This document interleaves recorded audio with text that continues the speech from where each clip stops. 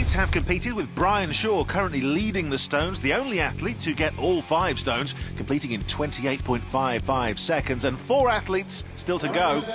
So let's rejoin the action with Tom Stoltman, an amazing stone lifter, up against, well, not many people with more experience than JF Caron.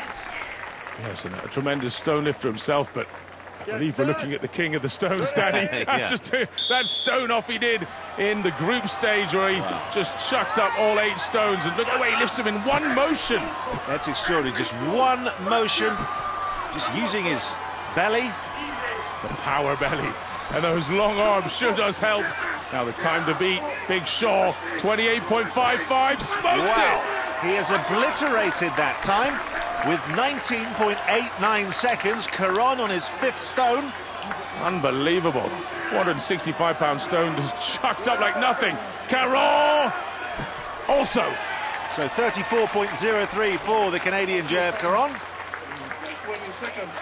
But what a time from Stoltman. JF says that it's like 20 seconds, it was faster. He's quite strong, he says. Yeah, no kidding.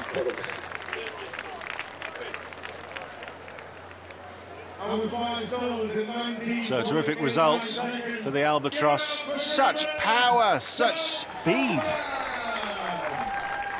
King of the Stones, baby. King of the Stones. That's the title for the man who's fastest of anyone in the final, and, well, that's going to be really hard to beat, Danny. Well, they have to try.